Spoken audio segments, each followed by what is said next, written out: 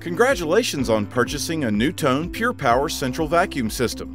NuTone central vacuums are up to 5 times more powerful than upright vacuums and have a large debris capacity, so you don't have to empty them often, only 1 or 2 times per year. NuTone Pure Power's unmatched filtration ensures that dust and allergens are captured and exhausted outside of your home, helping to improve your indoor air quality.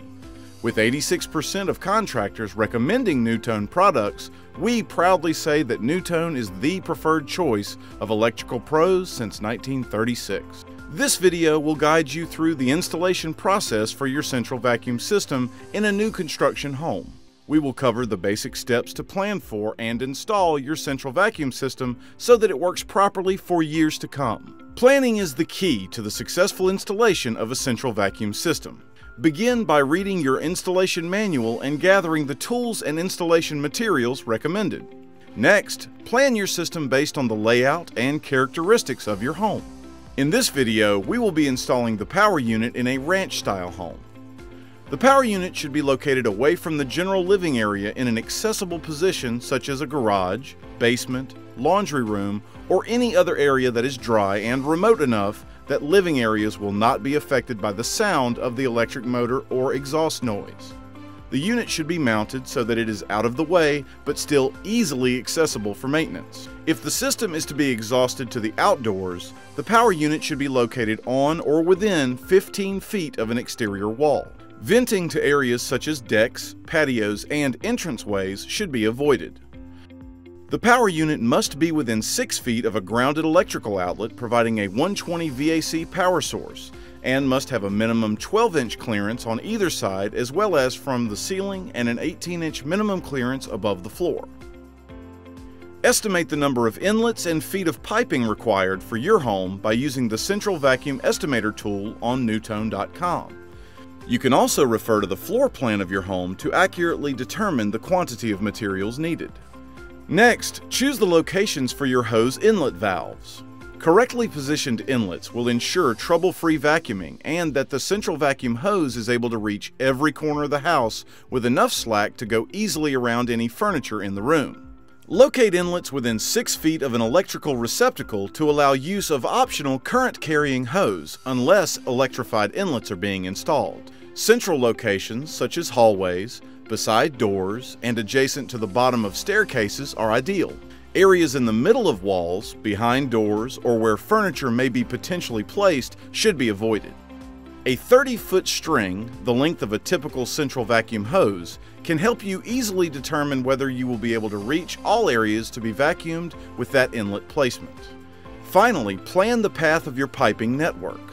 The main trunk line connects the furthest inlet valve to the power unit. In the ranch home installation shown in this video, the trunk line runs horizontally along the length of the house through the attic. Alternatively, the trunk line can also be run through the basement. Consult your installation manual for recommended pipe layouts for other house types. Branch lines run vertically through walls and connect the trunk line to the inlet locations. As with the trunk line, branch lines should be kept as straight as possible. Always connect your branch line to the trunk line from a horizontal position or above the trunk line to avoid the accumulation of debris and heavier objects, such as pennies, paper clips, etc., from falling into the branch line due to gravity. Tight 90-degree fittings are only to be used on connections to hose inlets or automatic dustpan inlets. Full-size sweep 90, 45, or 30-degree fittings should be used throughout the rest of the piping system to minimize the risk of clogs. Once you have completed your plan, start your installation by mounting the inlet brackets. Measure 18 inches from floor level on the stud you have selected in your plan and fasten the bracket to the stud with screws. After mounting the bracket, glue a short 90-degree elbow to the back connection of the bracket, facing toward the location of your planned trunk line. Always apply PVC cement to the back of the mounting bracket rather than to the inside of the elbow. This will be the starting point for the rest of your piping network. After your home construction is finished, you can complete the inlet installation by mounting the inlet faceplates. An automatic dustpan or toe kick inlet is a very popular add-on. These inlets are typically installed under a cabinet in the kitchen, bathroom, or laundry room and allow you to sweep debris directly into your central vacuum system for fast and easy spot cleaning. Detailed instructions for installing automatic dustpan inlets can be found in your power unit's installation manual. Once you have mounted all desired inlet brackets, you can install the network of piping that connects your inlets to the power unit. Start the piping network at the inlet bracket farthest from the power unit. Create your first branch line by measuring, cutting, and aligning a length of pipe that runs from the elbow you've glued to the inlet bracket to where the trunk line is planned to go. Before cutting each piece of pipe, measure the length you need. Allow 5/8 inch of piping for inserting into fittings and 1.5 inches for placing into flexible piping. Cut plastic piping with a hacksaw or pipe cutter, ensuring your cut is square. For flexible piping, use wire cutters or tin snips instead of a saw. After piping is cut to length, use steel wool to remove any burrs from the inside of the cut piping and a file to bevel the outside edge so it will easily slide into the fitting. To ensure a good seal, use steel wool or light grain sandpaper to buff the surface of the pipe that will be glued. To make a joint, dry fit the pipe into the fitting, aligning the two parts as they will be installed. Mark the pipe and fitting so you can quickly realign the joint. Attach a sweep fitting to the other end of the branch line, facing the direction that the main trunk line will run. Once you've completed the branch lines, start the trunk line at the sweep fitting of the farthest branch line from the power unit. Join lengths of straight PVC piping using stop couplings until you reach the next branch line. Connect the branch lines and trunk line together by fitting one end of a small piece of piping to the sweep fitting and the other end to a T that also attaches to your trunk line. The type of T you will use will depend on the configuration of your install. Always make sure the T connects with the airflow going toward the power unit. If you encounter unavoidable obstacles such as a chimney, construct the piping around the obstacle. You can also use a piece of flexible piping to circumvent an obstacle. Continue with the trunk line until you reach the location where you have planned the access hole for your power unit's intake. Stop the trunk line here until the walls of the home have been finished and a 2.5 inch hole has been drilled for the power unit's access hole. Once completed, connect an elbow to the trunk line so that it aligns over the intake access hole. You will make the intake pipe connection after you have installed the power unit. When you are satisfied that all fittings and piping are aligned, all cuts are square, and all joints are tight, you can cement the joints. To cement, apply an inch-wide band of cement only to the outside of the pipe. Insert the pipe into the fitting with the alignment marks a 1/4 turn apart, then quickly push and turn the fitting to align the marks and spread the cement. Allow 1 minute for the joint to dry. One of the greatest benefits of central vacuum systems is that the power unit is turned on and off automatically when the hose is connected to a wall inlet. In all systems, low voltage wiring is needed to achieve this. After you have completed the piping system, run the low voltage power wiring along the trunk line starting at the power unit access hole. The wire must be secured to the pipe with quick clips, wire ties, or electrical tape at regular intervals to prevent sagging. Then, run a length of low voltage wiring along the branch lines from the inlet lines to the trunk line. Also secure this wiring to the pipe.